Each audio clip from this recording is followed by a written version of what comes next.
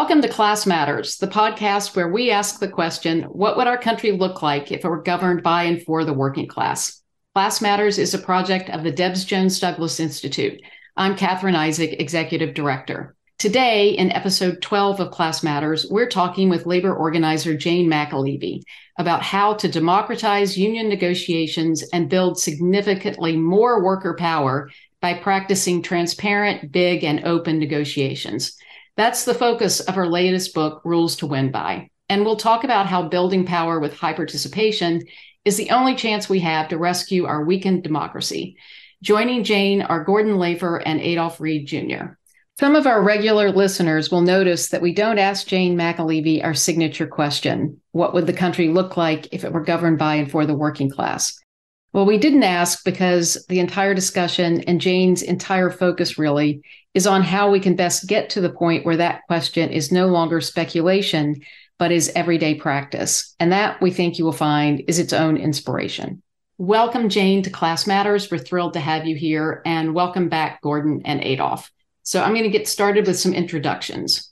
Jane McAlevey is an organizer. She has turned that organizing experience into 4 essential books, most recently, Rules to Win By, Power and Participation in Union Negotiations with co-author Abby Lawler. Rules to Win By is a tried and tested guidebook offering an entirely new approach to negotiations based on transparency and high participation. Jane is currently a senior policy fellow at the University of California at Berkeley's Institute for Labor and Employment Relations, where she teaches trade union and community-based organizations the core fundamentals of organizing and now negotiating to win. You can also find her work at The Nation magazine in her regular column, Framing the Choice. Gordon Lafer's union activism includes running a hotel workers campaign with Local 142 of the International Longshore and Warehouse Union in Hawaii. He served as senior labor policy advisor for the U.S. House of Representatives Committee on Education and Labor. He's written widely on labor and employment policy issues. He's the author of The 1% Solution, How Corporations Are Remaking America One State at a Time. He is a professor at the University of Oregon and director of its Labor Education and Research Center. And Adolph Reed Jr. has been involved in working class politics for more than half a century. He's professor emeritus of political science at the University of Pennsylvania. His research interests include American and Afro-American politics and political thought, urban politics, and American political development. He serves on the board of the Debs Jones Douglas Institute and is the author of several books, including The South, Jim Crow and Its Afterlives, and his latest, No Politics But Class Politics with Walter Ben Michaels. He also has a column in The Nation magazine. Again, welcome, everyone. Thank you for being here. As we all know, workers in the United States have been, over the past few years, organizing new unions at a pace most of us haven't seen in our lifetimes. These wins at companies like Starbucks and Amazon are encouraging and inspiring, but the really hard part of unionization is still to come. That is the difficulty of bargaining the first contract. So Jane, let's start with you. And can you just remind our listeners about that process to getting to the first contract and why it's so difficult? Yeah, and thanks for having me. And I'm delighted to be in this discussion with some of my esteemed colleagues, with all of you. Yeah, I think just for starters, that most people in the United States, even in the progressive movement, even in the labor movement, actually don't always understand, if they've not been involved in organizing, actually don't understand that the union busters in a serious or real campaign never leave. So even when workers win the election, if it's an NLRB election, if there's already been an aggressive union busting campaign, it will continue after that election. And I'll talk about the phases of what that might look like quickly. But if there hadn't been a union buster and the boss was caught by surprise, I've had many of these where they actually believe their workers, just love them. Then they hire the union busters like the day of the actual defeat for the employer when our side wins. So either there's been a union buster in there. If there has been, they're staying around for the entire, what would be called the entire first contract period, with the sole objective of destroying the workers' ability to ever get a first collective agreement, a first contract. And again, if they didn't have a union buster because they misread the status of how their workers felt about management, they will bring them in at that phase. So what happens under labor law, which I often call boss law, I mean, just really who it works for in this country, but under what we call officially the National Relations Act, Once you're certified, and it all gets very Byzantine, so I'm going to try and keep it simple because it gets crazily complex. But once you're certified, so for example, many of the Starbucks stores have been certified, and that leads down one route. The JFK 8 Amazon election, for example, isn't certified, which leads a different route in terms of the fight to get to the first collective agreement. Let's stick with the Starbucks ones. Those workers, many of whom voted over a year ago now to form the first of the Starbucks organizations, are already facing down and dealing with the exact strategy that the union busters have, which is if your union was certified by the National Labor Relations Board when you won the election, meaning the employer didn't contest the certification, you have 12 months under the law to reach the first contract or the first collective agreement. And if you don't reach it by 12 months, the employer, now technically the law says workers, but the employer who inspires a worker committee, this goes back to Sears and Roebuck in 1939, the beginning of this whole process of how they do it. The employer will round up some workers and they will pass a petition. And if they get 30% of the workers to sign it to say that we want to now throw the union out because we didn't even get a first contract, that's when the process begins to then decertify or throw the union out. So that happens in a huge number of cases in the United States. Like many workers will never actually get a first contract at all. And that's just a huge point of confusion in the US. The other thing I'll just quickly say is because it all comes back to organizing in a second. Like I'm going to end it by saying all of these things just mean we have to do organizing differently, better, and a bunch of things. But the other option is JFK 8, the Amazon workers, where the Amazon employer has not even acknowledged that they basically had an election and won it. So there's never been a certification. They went straight to a different playbook of the union investors, which is just contest the election, never certify it. And they will contest it for, 16, 20 years if we let them, as we saw in the Smithfield Foods fight, right? So starting in the late 1990s, in the case I write about in my second book, in No Shortcuts, a long case study on how drawn out that process became for workers who just wanted a union. So that's how complicated it is. And the decision by organizers at the front end of a campaign, whether they're rank and file organizers, whether they're paid organizers, and it's usually some combination of both if they're dealing with a big union investor, whether it's Starbucks or elsewhere, if they're not explicit and upfront with the workers from early in the campaign, that this is going to happen, that there's going to be a fight to even get to the first contract once you win the election, that's a setup. That's just a clue before I stop talking. But that becomes then a problem in the campaign because expectations of workers have been raised that they're going to win this election, it's hard fought, and then they're going to go right into contract talks. And so if the spade work hasn't been done properly to say, oh, babes, hey, everyone in this place, hospital, wherever we're at, usually where I am, by the way, this is going to be a bit of time. And you're going to get to take a nap after your election. And then we have to ramp up in the most massive way about 3 days later and go harder in the organizing campaign. And it does shift the dynamic once you win, by the way. It gives you a lot of leverage with the public and a bunch of places. But I'm going to stop there. So the main thing is people should realize there's a reason why many contracts take longer than 1 year. The employer has every incentive in the world to drag their feet, stall, and never even get to the negotiations table. And you only get there if you're having a really well-organized fight over power. The lawyers will not save you. The law will not save you. Gordon, you want to jump in? I do. So first, I just want to say how great this book is and how grateful I am that you wrote it.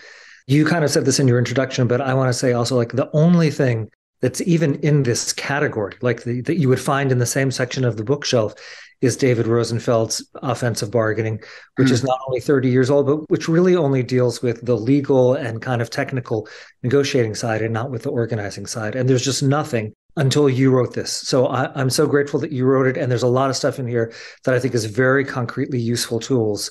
And I want to stress also that in addition to, the problem you pointed out that whatever it is, 30, 40% of new unions never get a first contract because of this. When in the whole labor movement that has been talking about, we need to move from a business model to an organizing model, which people have been talking about and trying in different ways in different places for 30 years.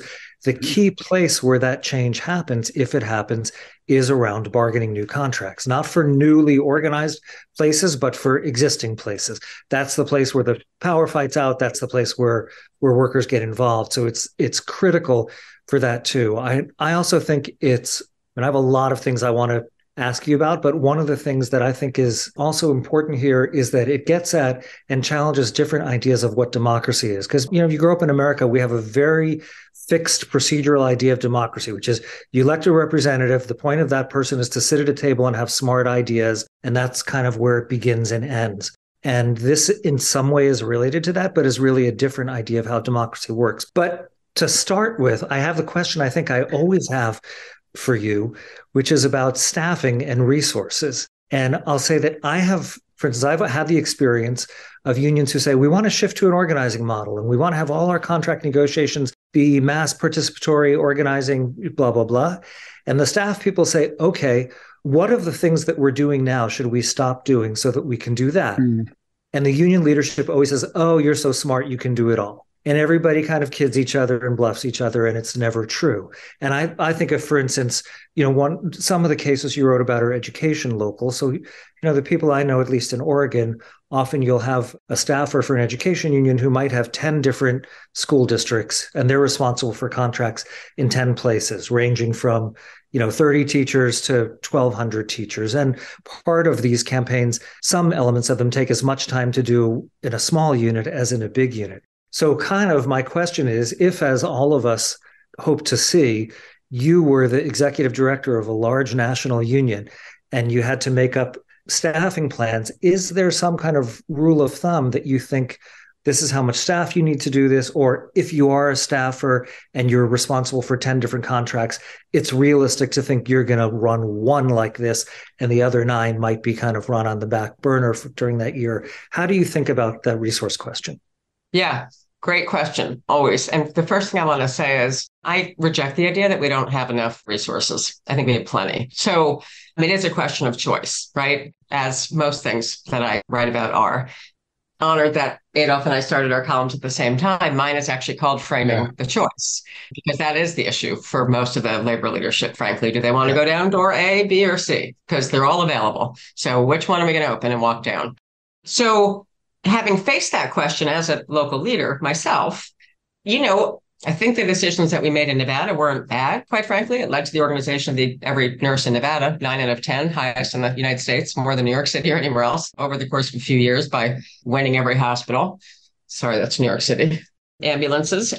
We very quickly immediately shrunk what was called the servicing staff, the grievance staff. But we didn't do it with disregard to the fact that members have real issues that need to be addressed. I think that's where a lot of the error of judgment is, or the mistakes are, when people do it cavalierly. And this is part of the reason, Gordon, why I've rejected for a long time the servicing versus business union or servicing versus organizing model. I actually think it doesn't help. The semantics of that don't help us at all, because workers who really need some help dealing with a racist or an idiot or a bad or a whatever, there's plenty of reasons that workers, not just ones who are in trouble, but like ones who are in trouble for bad, wrong, illegitimate reasons, need actually good services. So when we unfolded it, it was never about diminishing the role of taking care of on-the-job issues that were happening.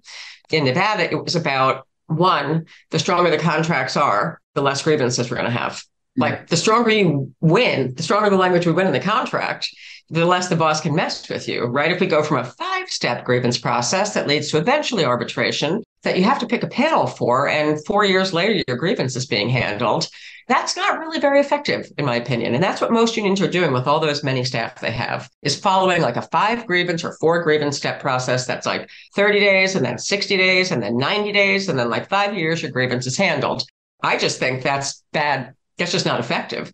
So we instead, let me just contrast that for a minute, people who don't quite get contract language. We go in to change contract language in the grievance arbitration clause to 1 step. There is 1 step and you go right to arbitration, right? So if you're a smart negotiator and then you can build the power to win it, the argument to workers is like, when I asked them in Nevada, so how long people who had grievances, how long have you been waiting? How long has this process been going? And I used them as a weapon to transform how we thought about grievance handling. So one was taking the staff off of the ridiculous, absurd process of what is most grievance arbitration clauses and contracts that are far too long and far too ineffective, where the boss winds up in control, basically, and shifting it into a worker strong grievance arbitration process, which gets it out of management's hands as fast as possible. Because of course they're going to keep reaffirming themselves. It's like absurd.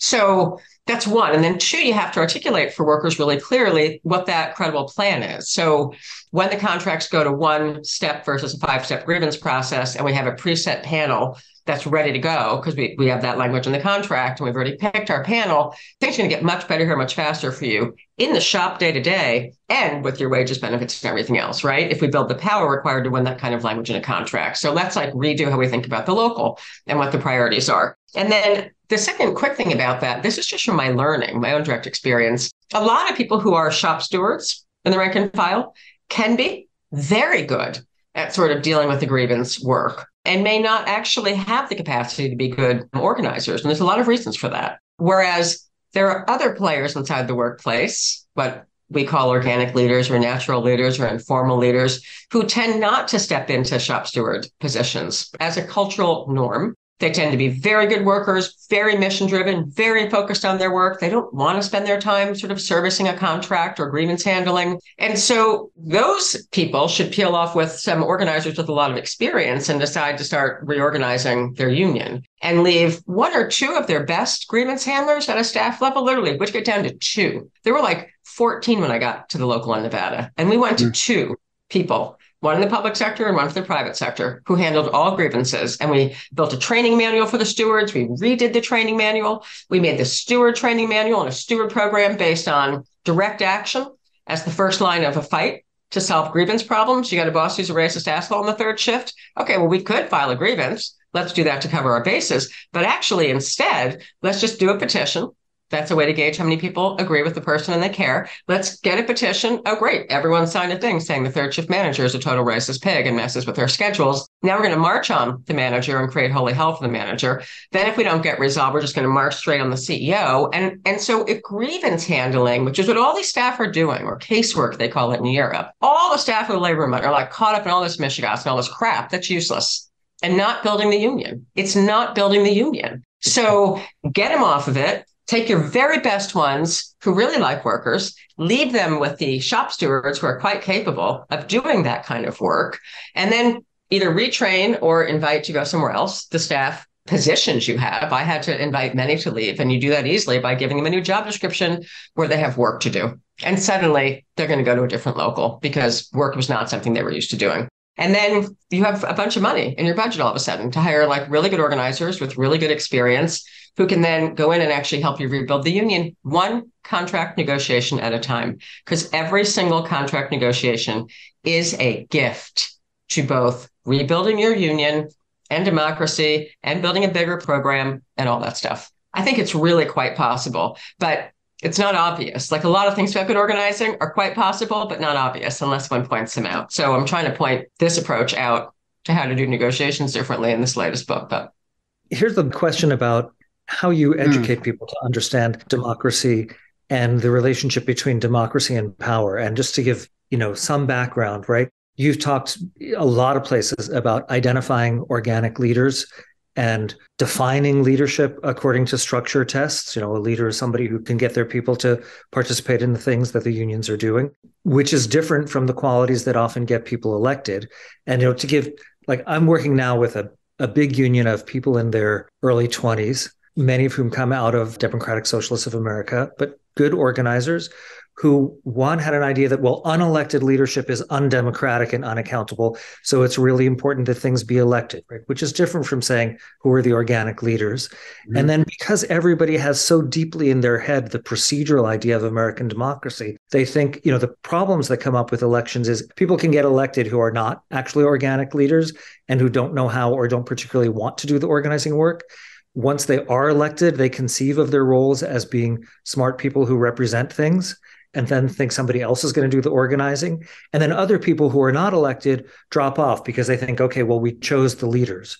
For instance, the idea of democratizing power is, I think, foreign to a lot of people in the country. It's very easy to build a procedurally perfectly democratic organization that is substantively powerless, right? And negotiating that, there were some things that I thought were really interesting and useful in your book, like some of them saying that for a candidate to be nominated to represent a department, they have to have a certain percentage of people signing there. And I'm curious to hear more about that and what's the percentage. Mm-hmm. that units can only elect representatives after they have a majority participation in the survey or something, that candidates sign position descriptions. So I thought all of those were really smart ideas and things I hadn't seen before that I'd love to hear more about. But also, if you encounter this and how you explain to people why this is more democratic or equally democratic than the kind of democracy that they're used to and that they normally think of as, oh, now the union's certified, now we should have bylaws and constitutions and all the stuff that looks like Congress or City Hall. Yeah, great question. And I do think, there are very few things that are, to be clear, like I always say to people, to be clear, all of my core fundamental work was taught to me by some brilliant mentors. Like every good thing I do has been passed down from basically the 30s. So then when it comes to negotiations, I've spent every single time I have a contract, every time I'm running a new experiment. And I could go through 25 years of experiments. I'm experimenting every single time with tweaking something about it. So for starters, let's take where you were on the elections. I went from the idea that you have a big representative committee, right? That was 1199 training. So my mentors at 1199 New England specifically said two things. Before I left there, I learned two things about negotiations. One, it's smart to have a big and representative committee. That was the language, meaning every kind of worker covering every kind of shift, because that's going to make the whole process smarter. That seems to make sense, though it doesn't apparently in most American unions, but it's logical. If you're going to talk about all the workers, then why not have one of every kind who's there? Okay.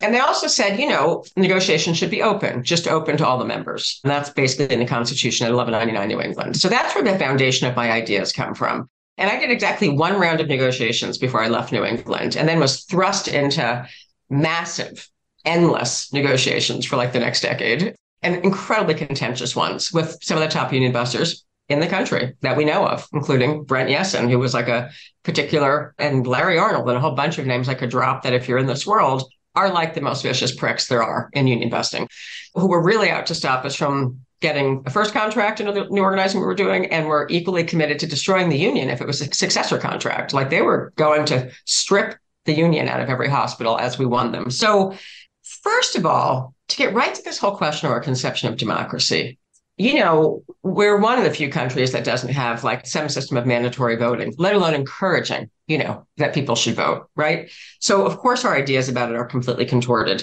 But for me, what it meant, because I think of the workplace as like an experiment in building, not just democracy, but to me, the word I'm using a lot in this book is governing power. Like what's governing power, which gets to the whole point of the method of trying to build really high participation in the setting of the policy has to do with, can you then govern your workplace? Like how many people actually understand the laws we're passing, the policy we're making in the contract negotiation process? Because contracts are a form of either public or semi-private policy, in my view, right? We know that. So I look at it as policymaking. And I do in the last chapter try and extrapolate this, right? To like Kamala Harris's ridiculous quote about no one wants to see the sausage be made. And I'm like, dead wrong. Anyway, we need to see the sausage being made. But anyway, so, I look at it as a mini place to test all sorts of ideas. So I went from like, okay, I got to Nevada. So it was a fairly not hard negotiation I was doing in New England. Then I get dropped into right to work wild state Nevada, right? Where there's crazy union busters. And I have two first contracts, like there's a D-cert filed before I show up. So I'm walking into a D-cert in two big hospitals. And I'm like, I don't even really have time to elect people. So the real story is in the first book, which I just said, everyone's welcome. I didn't know what to do. Like literally, I had no staff. I was firing them, or they were leaving because they had job descriptions with accountability, because I was trying to do that change. And I just said to the workers, just invite everybody. You know what I mean? That was what I was doing in the round one, to try and get a lot of people in the room to understand they were going to rebuild their union. Then I slowly began to realize we can structure participation. If we want to structure how to build high participation, either in civil democracy, but I'll stick to the workplace right now, we can structure participation in the workplace. And so that's when the experiments began with, okay, now that we killed it in those first few contracts, by the way, killed the union buster and won the best contracts in the history of Nevada, round one. I mean, that was a crazy series of fights. So now we had raised expectations all over the state. Every possible worker wanted the contracts we had just won. And now we could sort of slow down in the organizing work. And then a lot of, Catherine, to your point, a lot of first contracts. I mean, I was just like back to back first contract fights, and some successor ones along the way. But we were just doing so much in organizing, it was endless first contract fights. So I started to say, here's the deal. looking right at every worker coming into like so contract planning meetings, everyone's welcome, wide open meetings. The first was establishing that I wouldn't sit at the table at negotiations unless 65%, that's 65% of the workers participated in the contract survey. And people were like, what? So it starts with the survey. And why? And I would write on the survey. My surveys from those years all look very different than most union surveys. And people have asked for them. I should post them somewhere. But anyway, because they do a power analysis in the contract survey, like for workers to start learning from the very first thing we're looking at. It usually has a picture, like the survey starts out with a picture of the boss and some asshole quote that they've said at the very top of it, just to like remind them why they're filling in a contract survey. And then it says your unit doesn't get representation until 65% of you participate in the survey. Why? Because you're not going to win anything without that participation, period.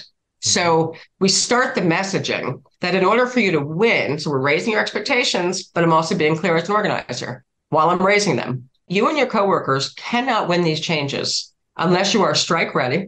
That's going to be 90% organized and 90% united on your demands. So we start with structuring it in the contract survey, right? So once you get 65%, just to go through what I learned all the years, I got it down by Philadelphia, by the wars I was doing in Philadelphia, not that long ago, in the hospitals there, which was 65% minimum threshold, unit by unit on the contract survey to drill home. That's a minimum participation you're going to need to win anything here.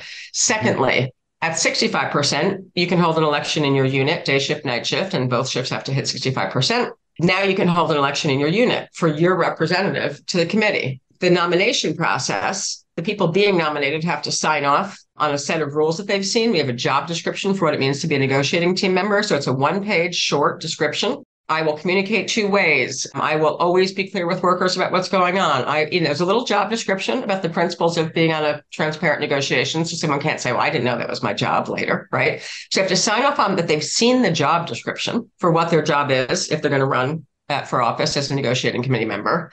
And they have to get at least 25% of the unit to sign their petition.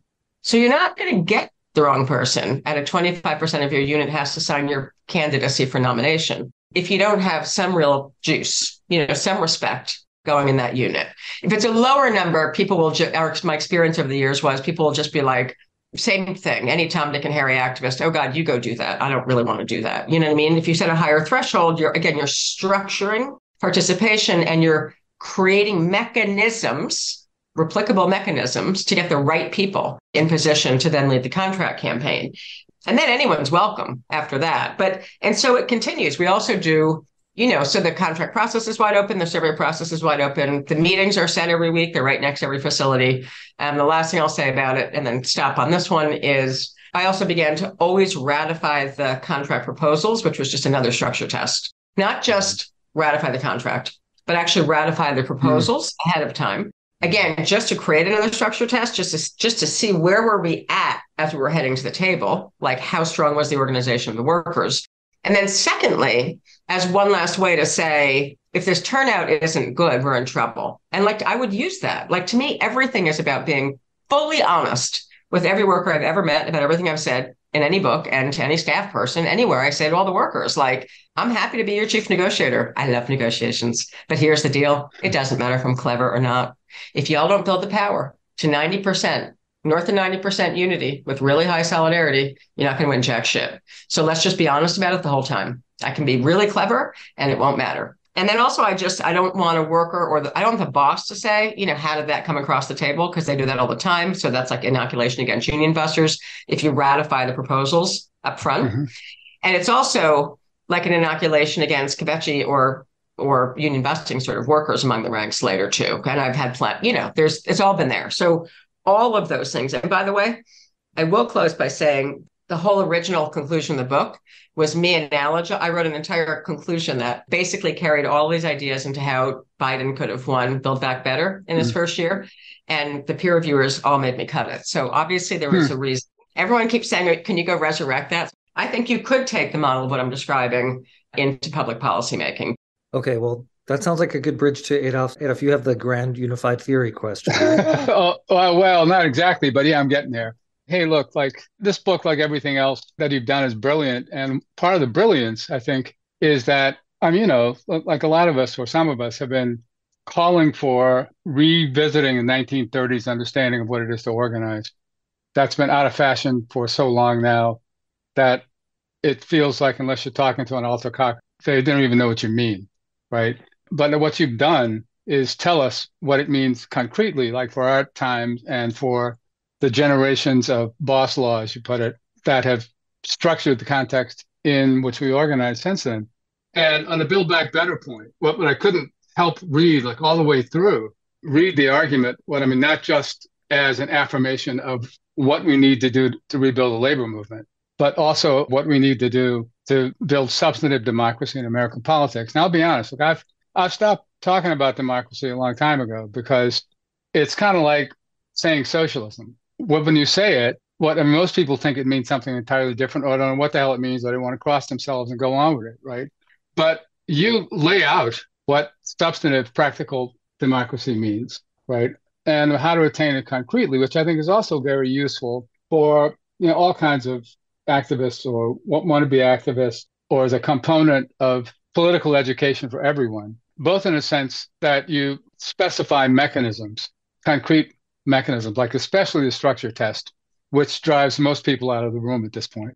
It drives the dilettantes out of the room at this point, which also makes it useful. But going back to the Build Back Better point, and I want to join the party who would urge you to thumb your nose at the peer reviewers to do this article, because it strikes me, and you make this point in the current conclusion anyway, and as much about Germany as about the US, that one of the reasons that working people and the working class broadly, and Americans, since most Americans are part of the working class in one way or another, are facing such fraught conditions now with respect to not just our actual futures of material existence, but survival of like any kind of meaningful understanding of democracy, right? I mean, because there was just a vote in Turkey, for instance. So that's obviously not it. And one of the reasons, right, a very important reason that we're in that position is that the exclusion of working people from participation, meaningful participation in the decisions that have any impact on their lives, both from government, even through their unions, but I mean, much less like for people who aren't in unions on an everyday basis, has like open space for the dangerous right wing to provide what seem like, on a first blush, what seem like plausible explanations of what the sources of their problems and insecurities and anxieties are, and solutions to them that are also, may seem plausible, but are also false. One of our audiences is local union leaders who are concerned about this kind of slippage, both inside the union and in the broader political sphere, as it becomes clearer and clearer that at the entities that Gordon wrote about in the 1% Solution, which everybody needs to read, a very fundamentally anti-worker agenda that they want to ram down the rest of our throats. The question is, how do you see our both in unions, outside, employing this model, this approach of yours to counter that strain of union busting too? It comes from the Koch brothers, like, and the rest of that. And I mean, it's always consistent, obviously, with your previous argument for total or whole worker organizing, which is part of the story. But what do you have to say? Oh, well, you threw me to it going towards whole worker for a minute, although it is all part of it. As I say in the book, it's just in phases, right? The work side has to be strong first. You can't go do brilliant work outside the workplace unless your workplace is strong. So it's a priority order. So I mean, one of the things that I try to convey in the book, something called democracy. And that word to me is just like socialism and all of it. That's what, and organizing, the same thing. That's why I wrote a book defining it. It was like, I'm tired of this debate. So like, you're mobilizing. That's not organizing. Right. Okay. Yep. So I think political education is essential, and it's only going to get more essential. So the role of political education in the movement is fundamental to how the working class may govern or could govern. And so to me, again, somewhat shaped by my Highlander years in a really good way, I think. Political education is not standing up and lecturing at a bunch of workers about how things work. It's structuring participation so that they learn themselves, right? Participation is like, we know from like the learning heads, how many people learn by listening, how many learn by reading, how many learn by doing, how many learn by combination. So we know most people learn by doing, right? That was certainly drilled into my brains in my young 20s in the South at Highlander. So stop coming in with PowerPoints and figure out a simple flip chart and something else and get it done, in a different way. So I think the act of workers participating in the negotiations process is fundamentally the best political education humanly possible. We get to the finances of the employer. If it's in the public sector, we get to where did the money go from the public budget? And then we start a discussion about taxes at some point. If we're in the so-called private sector, because remember, I don't really believe there are sectors, just one capitalist ripping off one sector, whatever. Anyway, but in the so-called private sector, then we're dragging in the VP of finances or the CFO or whatever their title is. And those are always my favorite sessions when we're going to torture the finance people who are lying through their ass about how much money is available. Because simultaneously, we do have those full-time staff who really matter, by the way, to the people who don't believe staff matter. Then we've got the research staff listening in on the shareholder calls where they're hearing a very different story about what the company is saying. And then we force the employer to square that.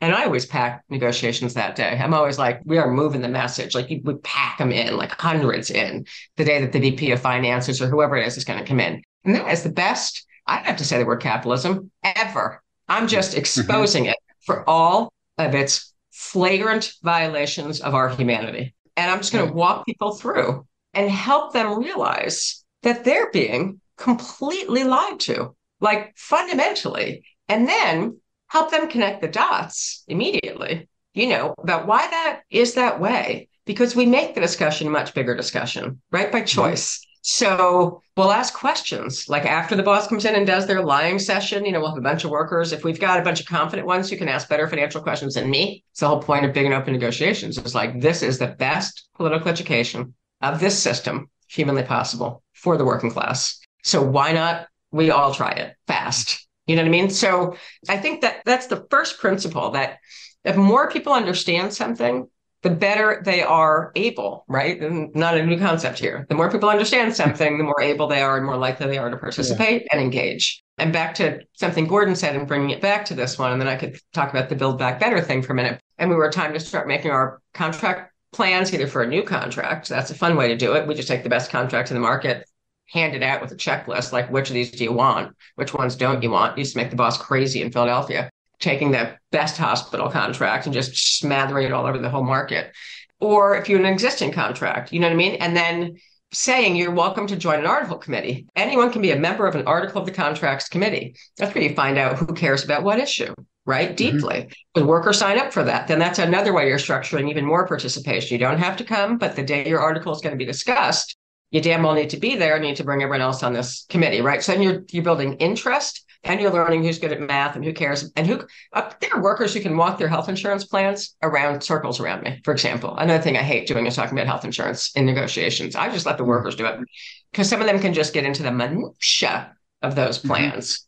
When people understand, they're going to engage and participate. Yeah. And if they don't, they're going to sit home. And that is a metaphor for the whole of our society. Right. And so in this approach, it is maximum and it is structured. And I think that is what is required. But I basically said, the Kamala Harris quote that I used in the opening of that chapter was about a quote. She was like on CNN. And someone asked her the question. It was like September already. It was obvious to all of us, Build Back Better was going down by September of that year. And so the press kept asking what was the status. And this was where, someone was waiting for like a magician to pull Joe Manchin, and in that moment, Joe Manchin and then Wicked Witch Cinema, out of a rabbit hat. Like they were just going to magically change their mind. Like we're under some 1972 Joe Biden Senate rules of fairness or something anyway, when unions still have more power. And it was so painfully obvious that that was not going to happen. So let's just pretend that Joe Biden wanted to pass it. Let's just pretend that, because I'm not sure he did. But, if he wanted to pass Build Back Better, a lot of smart people in that administration, like what would you have done? I would have, as I outlined in some detail, started by going directly into West Virginia, for starters. And I would have built a negotiations committee, a West Virginia negotiations committee. And how people would get elected to that committee, which I went through some detail in, would be that unions would actually elect members, not their top position holders. I call those people position holders. That unions would get to elect representatives to a statewide Build Back Better West Virginia, like each state that we needed to move a major asshole in to get the policy through. You have to do this everywhere. Go back to Gordon's resource thing. We couldn't do this everywhere, right? Not overnight, but we could have done it in West Virginia and Arizona. There's some very good unions in both of those states just to anchor it. So, like, who had the idea of what a negotiation could be.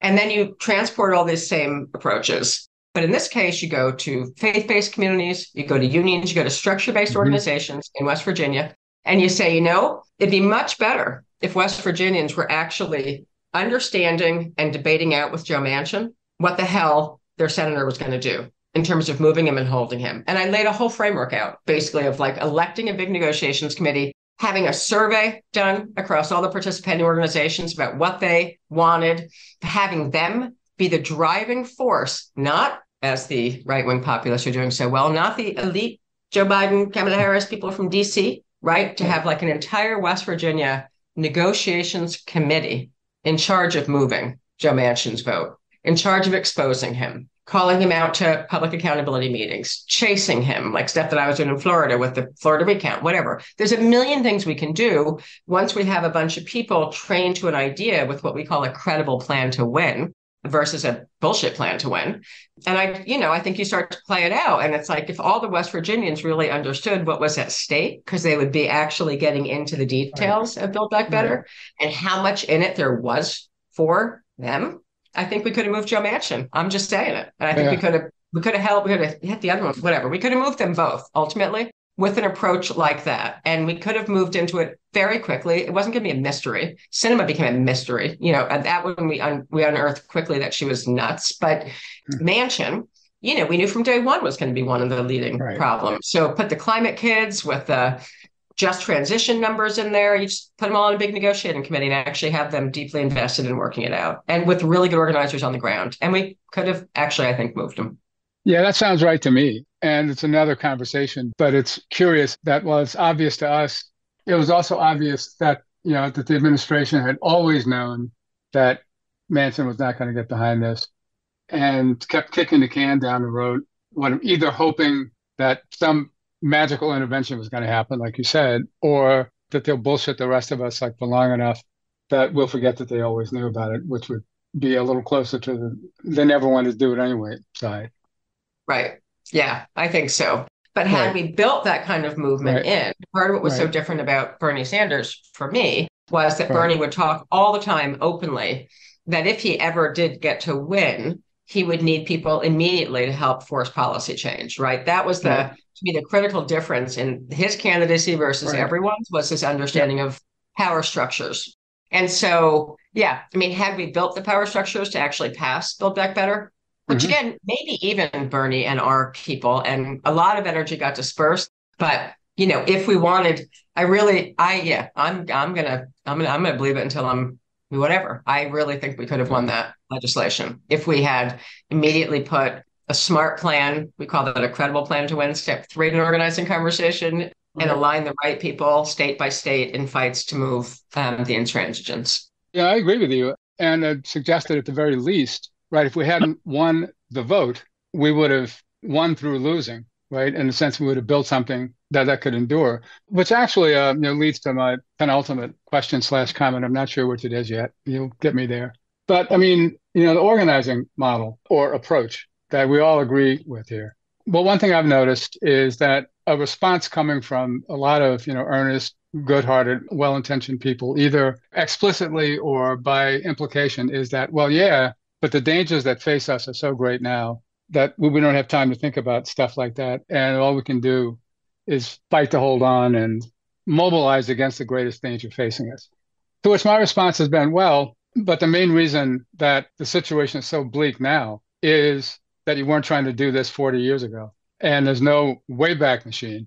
So we have to do the same thing no matter what the short term or the intermediate term or even the long term dangers are. And if we think about political education among people who understand themselves to be politically engaged or activists or whatever, well, I think that's part of the story too.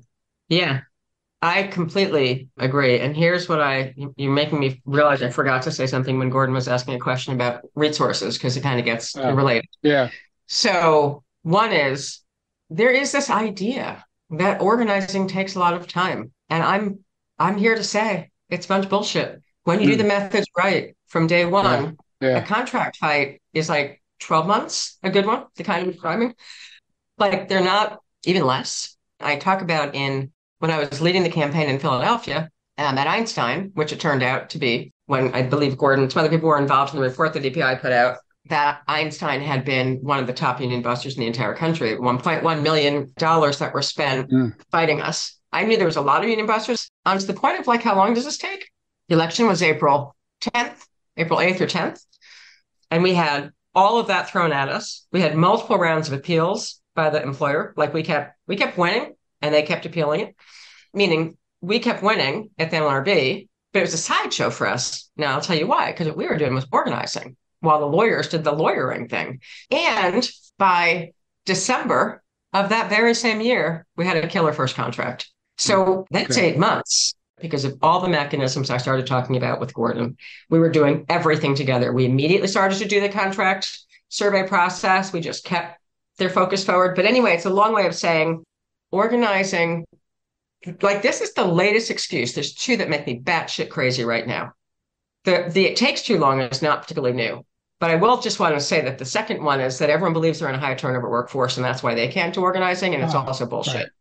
Everyone's in a high turnover workforce. This is like capitalism on steroids. Nursing home workers turn over every year and a half. When graduate students say to me, we're only here for like 5, okay, they're mostly here for 7 or 8. Like, we're only here for a fixed amount of time. I'm like, do you know what the average turnover is in a nursing home in the United States? Get your shit together. Like, go organize. 7, 6 years, that's a huge amount of stability for a workforce. So everyone believes they're in a high turnover workforce, so these methods don't work. That's the latest one I keep hearing, and I just keep running through how it works and why it could work. Now that I've been deep in them, core people are there. We know who the organic leaders are. We know the positions they're in. It's really actually pretty obvious. So, but I'm just going to end it by saying it's just good organizing. If you're actually doing organizing and not mobilizing and not bad something, does not take long. It does not take long. It was amazing that we won that contract. That started out with suing the labor board to remove the case because they colluded with us, and suing the union for cheating, and McAlevey and everyone else personally, terrorizing workers whenever they wrote down in their documents.